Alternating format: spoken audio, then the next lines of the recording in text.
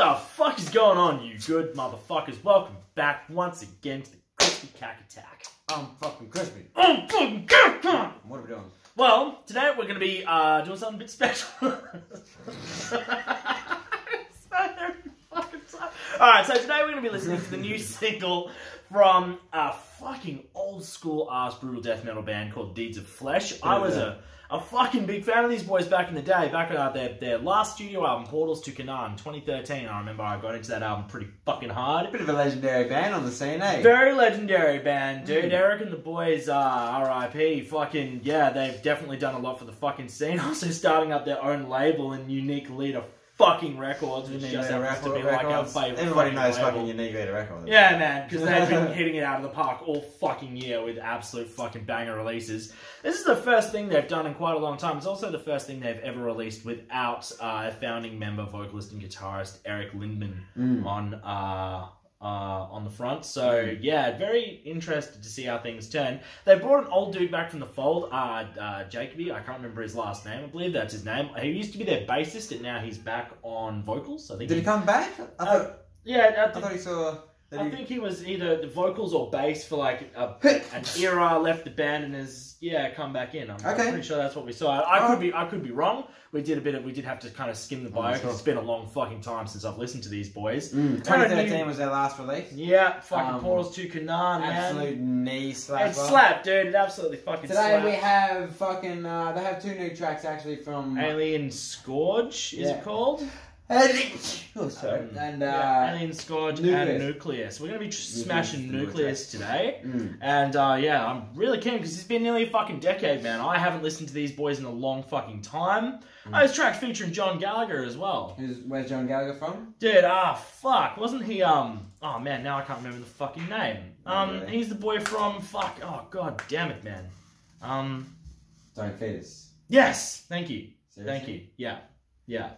The boy himself with the brutal low breeze and nasty gurglies. Okay. Yeah. It didn't actually pop up anywhere. I'm literally just. I'm fairly certain I'm fairly certain that John Gallagher's from Dying Fetus. Okay. Cool. I'm fairly certain. Sweet. Yeah, I could be talking out of my own ass, but I'm pretty sure. Right. It wouldn't surprise me. Dude, so yeah, that's a hell of a fucking team up. So yeah, let's have a fucking Sasinski of this shit.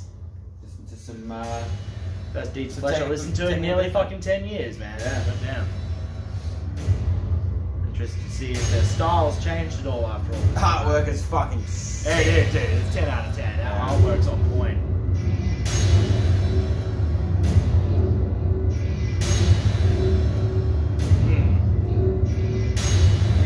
Definitely setting a fucking tone.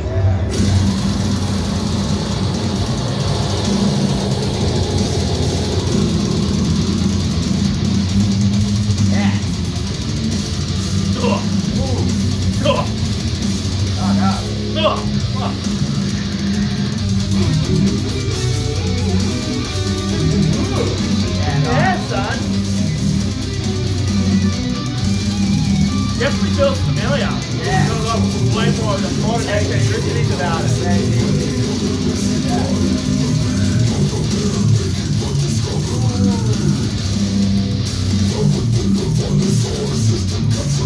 Oh, that's heavy, bro. Oh, that's fucking heavy, bro.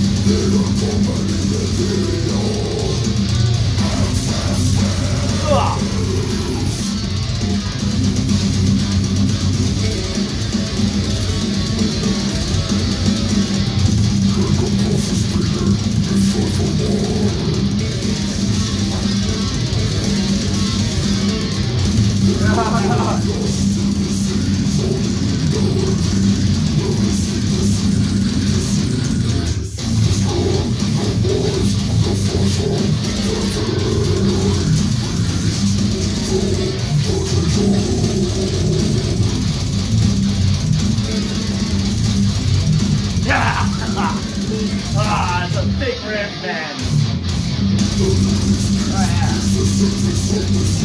Oh,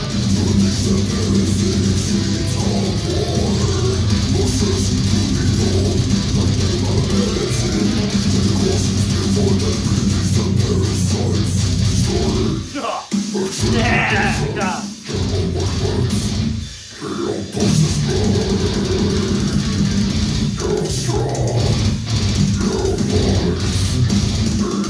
Yeah, that's Gallagher right there, man. That's Gallagher square.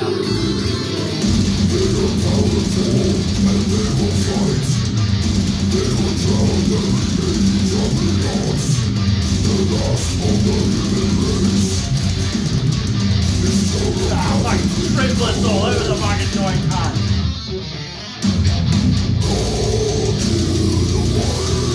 Nice.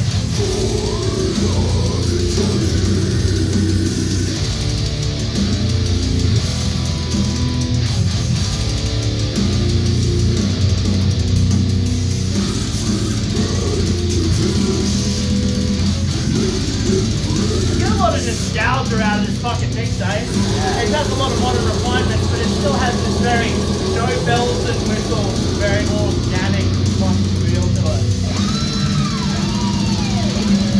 Yeah.